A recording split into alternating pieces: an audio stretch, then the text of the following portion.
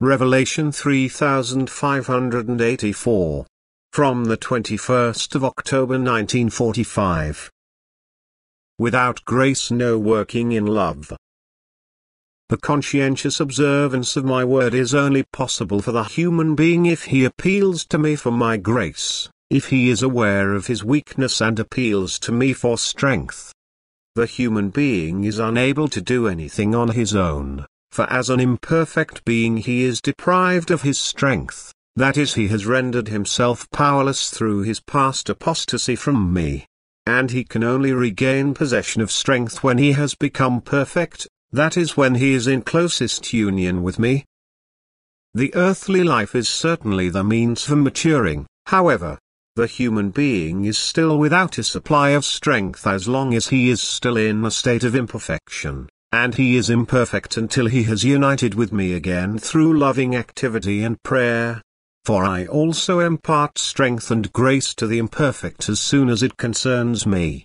However, if a person believes that he can live or act well without acknowledging me and asking me for help, he will be in error, for even the seemingly good deeds he carries out will then be rooted more in self-love than in the right love for his neighbor, which I demand as a confession of love for me.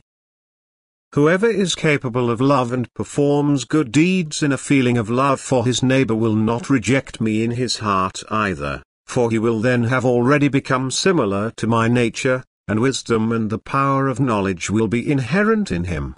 He will already possess a degree of perfection which will ensure him my supply of strength.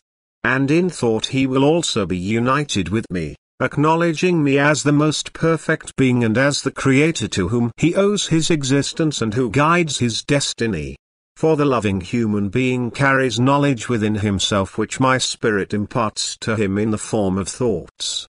Yet the unloving person who only persists in self-love will hardly fulfill my commandments, even if he wants to appear to do so. He lacks strength, and what he does are works of self-interest but not works of love for his neighbor.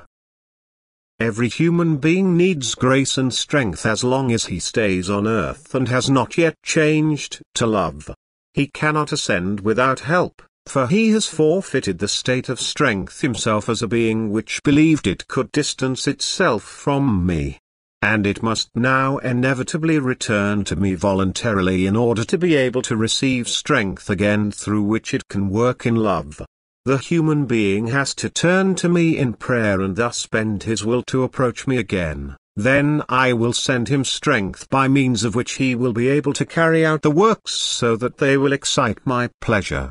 That he will be able to carry out these works in love. For love alone makes them valuable and pleasing to me.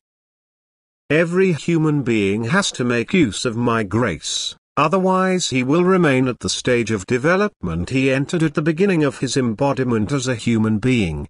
Graces will also be offered to him, but he will never be forced to accept or make use of them. The greatest grace, however, is prayer. The opportunity to contact me in order to request what he lacks. However, anyone who does not acknowledge me and consequently does not pray to me, who does not ask me for help and strength, does not possess the necessary strength for ascent development either. He will neither be able to be lovingly active nor attain the right knowledge, and the maturing of his soul will not be possible on earth, for where I cannot work with my grace there is imperfection, and the being remains powerless and cannot accomplish anything of its own strength. Amen.